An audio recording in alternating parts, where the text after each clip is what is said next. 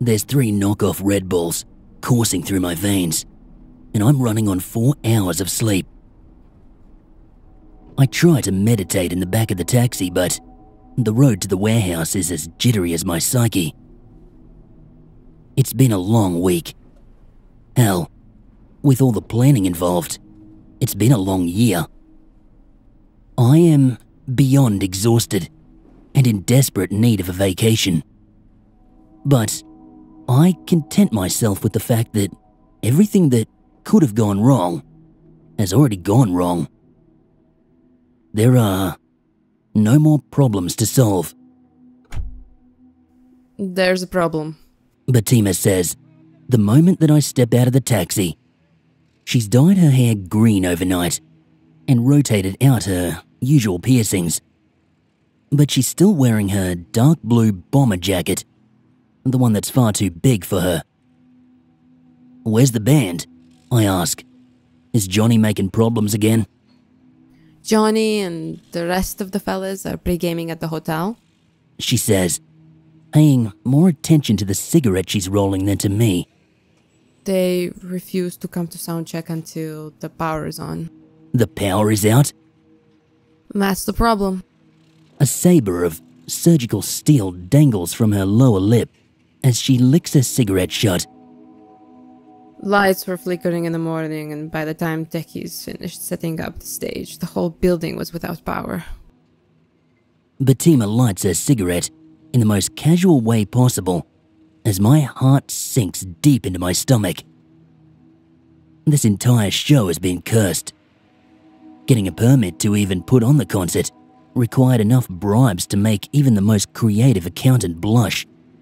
There's been 2 date changes, 3 venue changes, and now, on the day that I've worked so goddamn hard for, there's no power. We have to call someone, I say, once feeling returns to my face. If there's no power, there's no show. We're opening up ourselves to massive liabilities. We have to call someone. I already did. Batima says, puffing on her smoke. She points over her shoulder to a chubby-faced man, pacing back and forth through a hands-free phone call. The best electrician money can buy around here. There's another problem, though. Our expensive friend here needs access to the basement. The hatch to the basement is locked. Well, can't we just pry it open? Techies tried. No dice. One suggested dynamite, but that probably wouldn't cover our safety deposits. We need the keys. And the keys are? I sniff at the air. I assure myself I'm not having a stroke. Not here. Owner isn't picking up. Googled around, found his assistant's number. Apparently the boss man is overseas to the 23rd. No way to retrieve the keys until then. She takes another long puff. Luckily I managed to... Are you kidding me right now? I yell, the moment I recognize the smell. Doors open in 6 hours and there's no power in the building. I need you sober right now. Chill, it's just a bit of hash. Keeps me focused. She offers me her joint. I don't dignify that question with a response. Instead, I remind her that the music industry is an industry based on reputation, and she's not making a good name for herself at the moment. Oh, I'm sure you'll have plenty of nice things to say about me tomorrow. Aside from the saber, there's no malice in her smile. Anywho, She says, found the owner's brother, gave him a call. Turns out he has a spare set of keys and wasn't happy to make the trip, but hey, look over there, there he comes. a silver Audi 80 bounces up the road and stops a couple paces from us. Batima slips the joint into my hand and goes over to speak to its driver. Without getting out of the car, the driver passes the keys over to Batima. He handles them between his thumb and pointer finger, as if they were toxic. I don't understand a word of what they're saying to each other, but it seems like the man is pleading with Fatima. As desperate as his face seems, she simply shrugs and smiles and waves goodbye. What did he say? I ask, after she replaces the joint in my hand with the keychain. Bet he doesn't want the keys back. We can just leave them with his brother. Says that we shouldn't be having any concerts over there because the basement of the warehouse used to be connected to the... Even hearing the name is hard on the ears. I make no effort to pronounce it. The what? I ask. Used to be an old secret research facility that's apparently haunted and the source of horrible dark signs. Kid story. That guy is too old to believe in that nonsense, and so are we. There's no place I'd rather be than back in Sydney.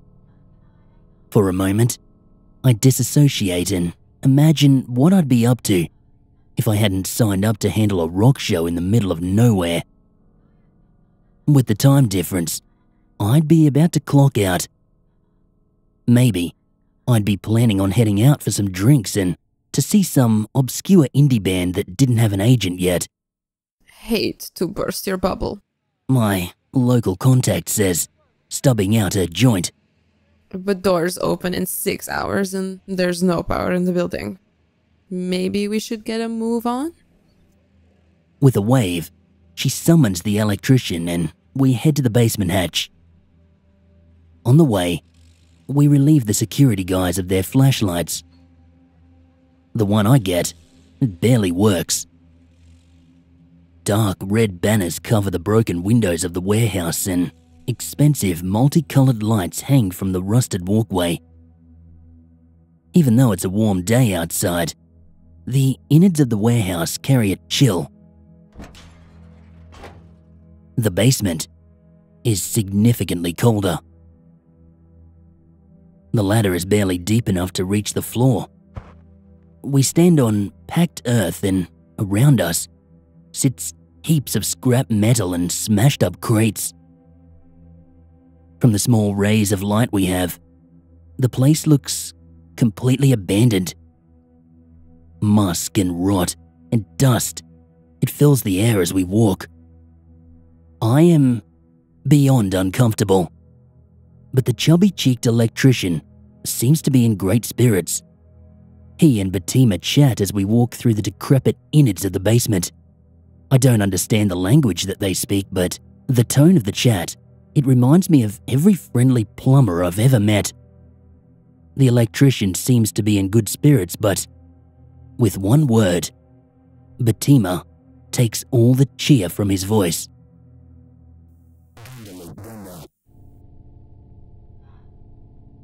The moment Fatima pronounces the discomforting sound, the electrician stops so fast that I end up bumping into him.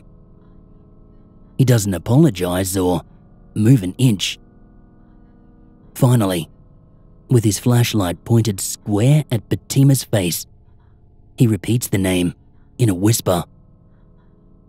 She nods and smiles and laughs a bit, but no sounds come from the man. He just keeps on walking. Oof, looks like he believes in children's stories as well. Fatima says, as we walk through the dark basement. Ah, well, as long as he can fix the power, it doesn't matter. We need to make sure to lock the hatch when we're done here, I say, passing my flashlight over the heaps of lawsuits disguised as scrap metal. Someone could get seriously hurt here. The electrician's steps are much less sure after Fatima utters those unspeakable words. But he keeps moving. From the open hall of broken machines, we walk down into a set of tight hallways. With nothing deafening our footsteps, the echo bounces around the halls, as if there were dozens of us. The electrician grumbles something. All the cheeriness he once possessed has dissipated. He says we're close to a fuse box, or whatever it's called in English. Batima translates. Good, I say. My flashlight flickers between low power and death, but I don't make much of it. In the darkness of the warehouse, I find my mind drifting back to home. No matter how it all ends, I tell myself, I'll be on a plane back in 2 days' time. The electrician suddenly stops once more. I bump into him again. He says something, but I don't understand. I turn around to ask Batima for a translation, but she's nowhere to be found. I yell her name, but all that comes back is an echo. Batima's absence makes the flashlight in the man's hand tremble, but he keeps talking. He keeps saying that terrible name over and over again. Something skitters in the darkness. I call out for Batima again, but the electrician shushes me. He lowers his flashlight.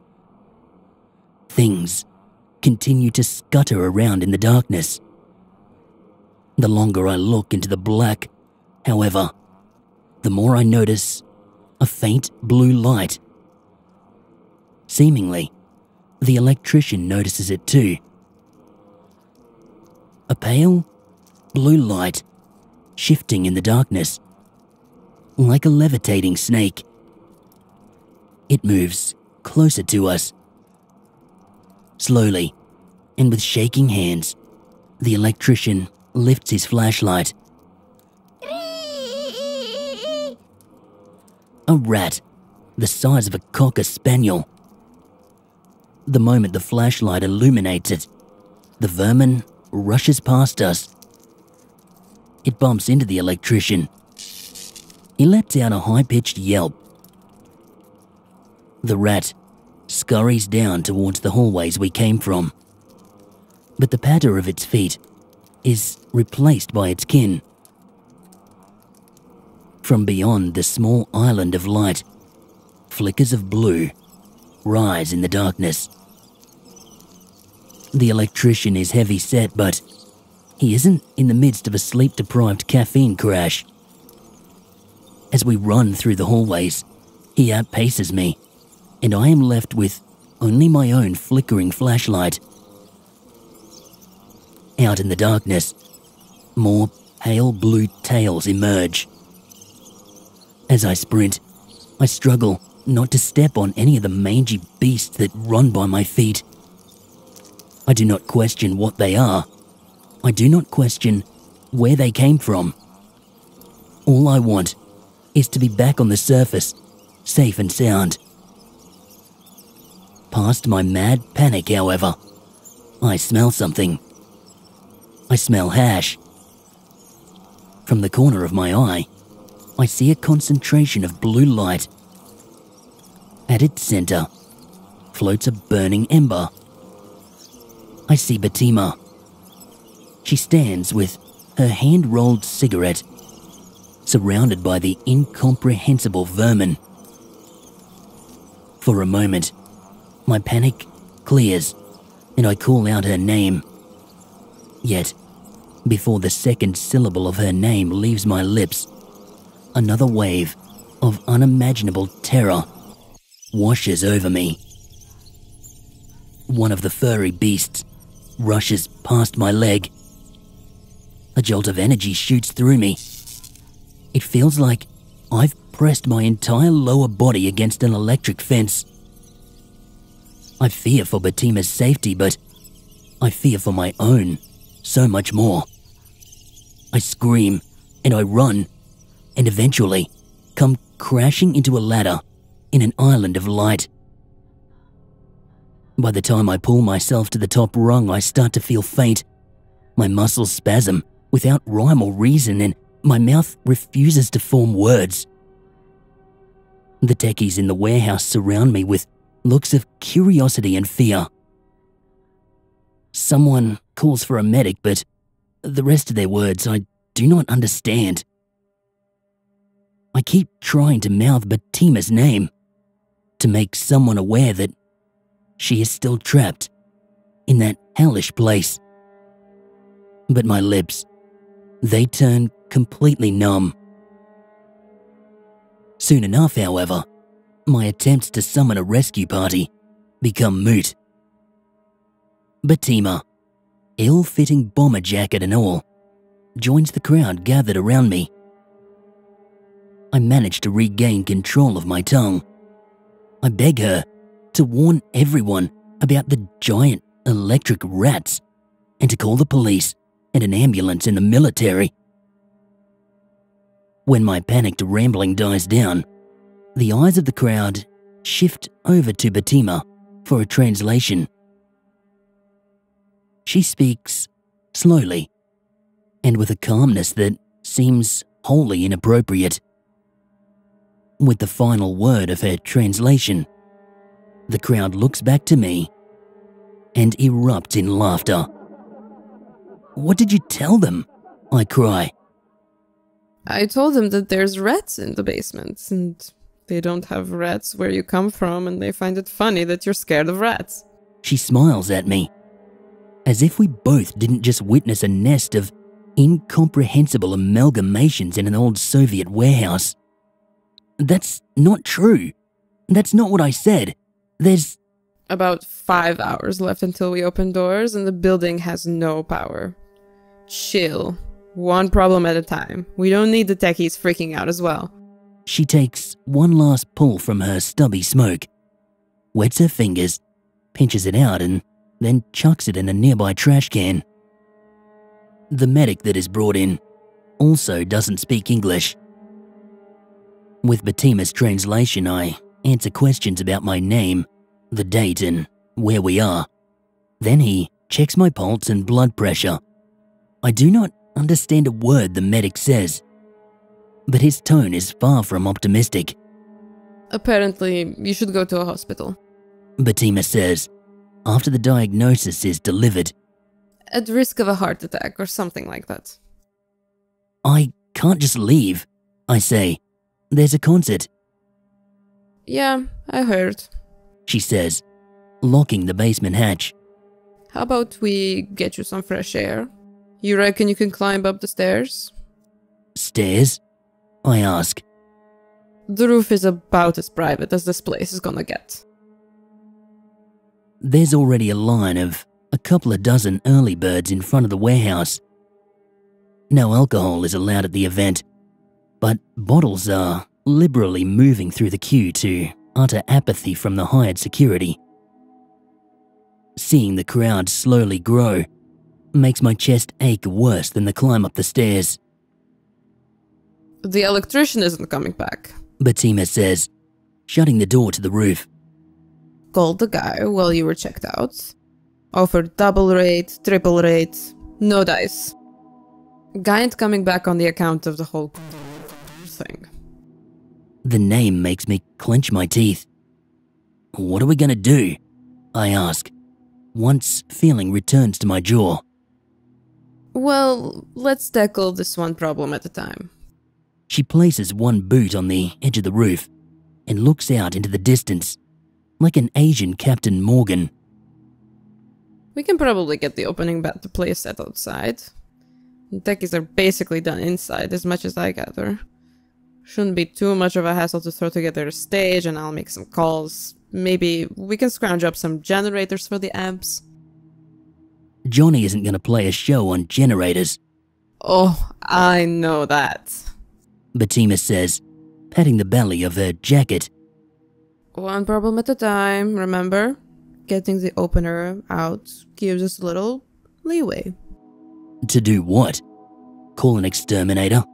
"Don't be heartless," she says. "Those things down there are harmless. Plus, killing them doesn't solve our no electricity problem." Harmless? One of them electrocuted me. "Probably because you scared it. They're harmless if they're calm, and hash chills them out." Hash chills them out? She nods. "Don't freak out," Batima says, grabbing the zip of her jacket. She unzips it. I freak out. The giant rat creatures were discomforting enough in the darkness, but seeing one in broad daylight sends a sharp sting through my chest and makes my knees weak. The moment my eyes meet the beast, it furls its flat mouth to reveal a row of uneven, yellow teeth. When Batima places the creature on the floor, it backs up as far away from me as it can. I, too, stumble to the edge of the roof. You fed it hash? I'm not the one who got electrocuted. She says. The rat creature wags its tail back and forth, kind of like an angry metronome. Foam gathers at the edge of its lips. I feel strands of my hair being pulled towards the sky. Shh. Batima hisses at the creature, throwing a thumb-sized ball of wax at its paws. The strange animal grabs the waxy ball, raises to its hind legs, and consumes its treat in 2 swift bites. See? It works. The giant rat skitters over to Batima and takes rest at her feet. Even in its docile state, looking at this freak of nature makes me uncomfortable in my own skin. I take a seat on the edge of the roof. Don't jump, she says, smiling. I think I know how to solve the power problem. How? I ask. Batima scoops up the rat creature and zips up her bomber jacket once more. Probably shouldn't tell you, she says, after a moment of thought. Liabilities and all. Are you gonna do something illegal? Batima does not respond. She just smiles and produces a rolled cigarette from her pocket and hands it to me. I refuse it, but she insists. Apparently, I look like I could use a bit of sedation.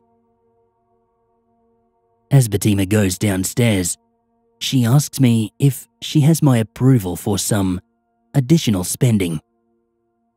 Again, I ask her if she's planning on doing anything illegal, and in response, she just smiles and repeats her question once more.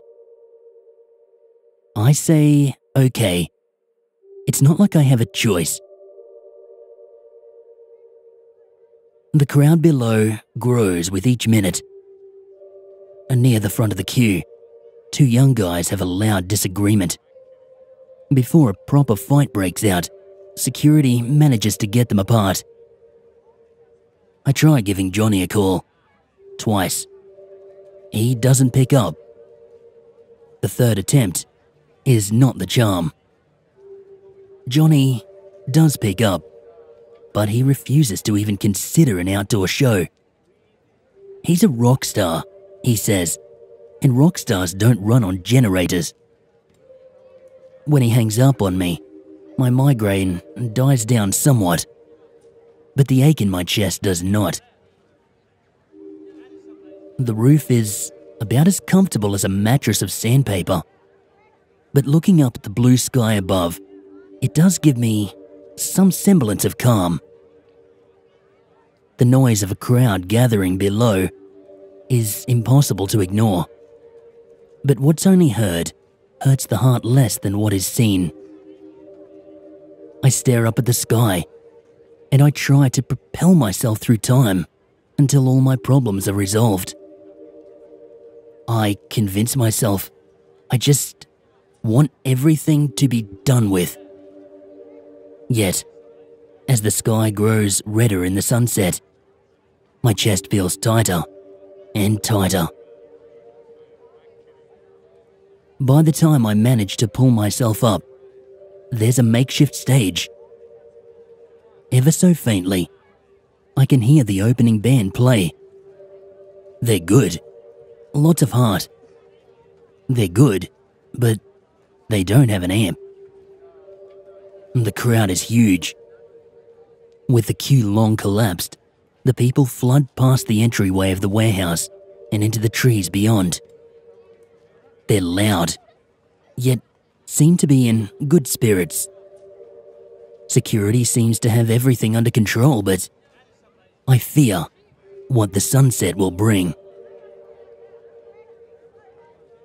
For a moment, I consider calling Batima to check on her progress, but my hands grow clammy the moment I fish out my phone. I consider calling an ambulance, but instead I lie back down on the concrete. The sunset above, it is beautiful, but it does not calm my heart. With the world around me descending into darkness, I grab the spliff that Batima left behind. I try to take a drag of some of her calmness and, for a while, it works. For a while, I look up at the stars and I feel a cosmic sense of tranquility.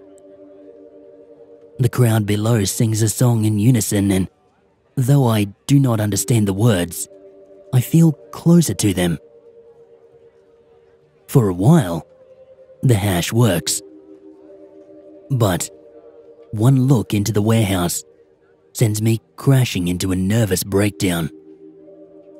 The hall is in complete darkness. Only a trio of flashlights move through the abyss, like searchlights scanning for prisoners. The beams float around the warehouse. One of them passes by the hatch to the basement. It's unlocked. I think about those rats. At first, I think about the possibility of someone getting zapped or bitten by them, and my bosses getting sued. At first, I think about those abnormal creatures as a potential legal problem. But quickly, I become concerned with their mere existence. I become concerned with how these amalgamations of nature came to be, and what horrid mind is responsible for them. I become concerned with the and I grow faint.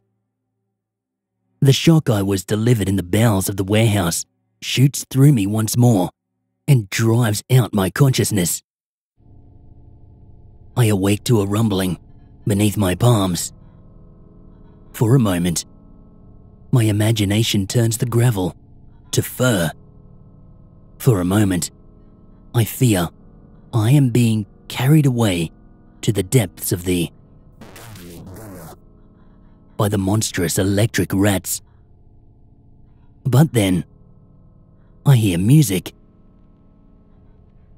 Johnny sounds far from sober, but he is in his element.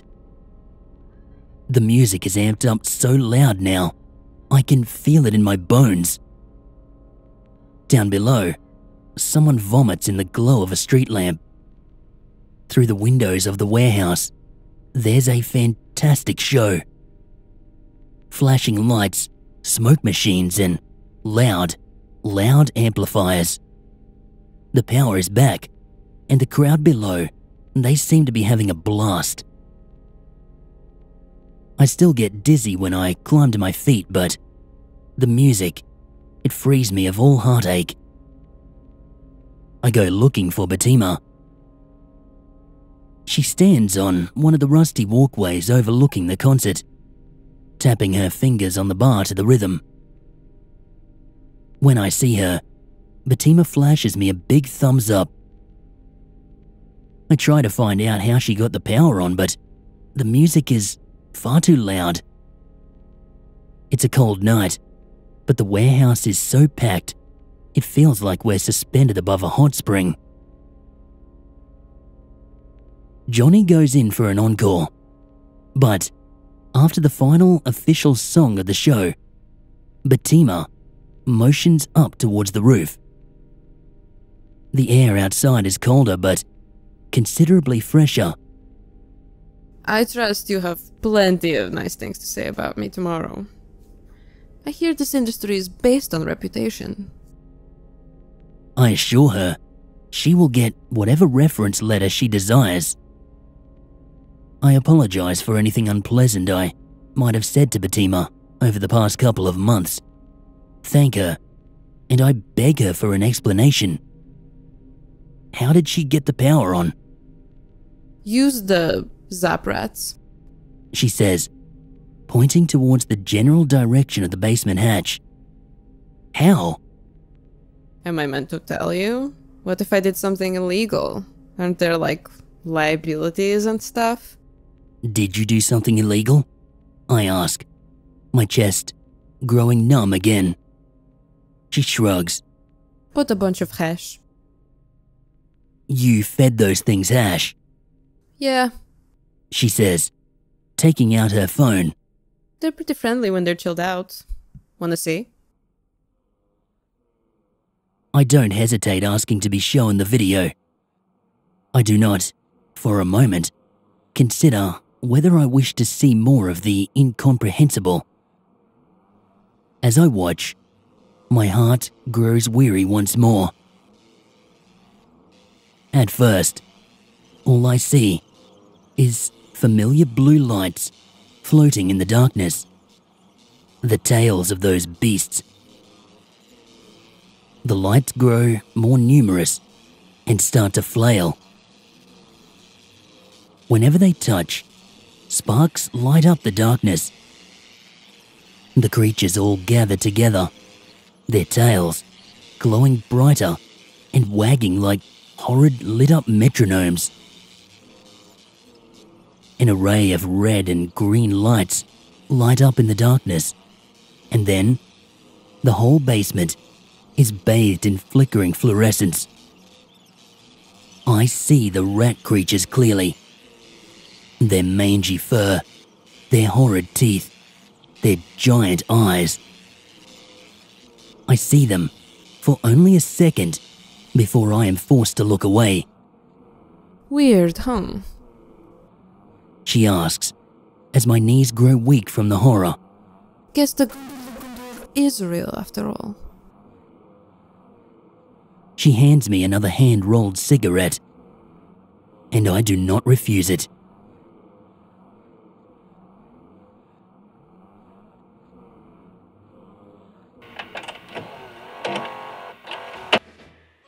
And so concludes another episode of the United People's Institute series. Next Thursday comes a tale of research projects, clones, and hammers, read by Spencer Dillahay. If you can't wait a full week for another episode, drop by patreon.com/MikeJLanger for the full 20-story season and a bunch of other early and bonus content. Also, if you haven't heard the first season of the United People's Institute series, there's a big old jumbo video of it down in the pinned comment for binge consumption. Big thanks to CreepyPasta and Tati for lending their voices to the tale, and Repulsive for providing the spooky tunes. If you made it this far into the video, tell me about the last concert you were at. Who knows? Maybe a bit of your music taste will worm itself into another tale on the channel. And finally, as usual, a huge thanks to the patrons for making the show possible. Big old thanks to Bob Condor, Dante Kincaid, Matt, Joyce, Mr. CreepyPasta, Kus, Christopher Barunda, Dying Sun, Charlie Cooper, Paul Evans, Quiet Pills, Shion, and Larry V. If you want to join these illustrious scientific minds, drop by patreon.com/MikeJLanger. That's it for me this week. Hope everyone is safe, sane, and healthy out there.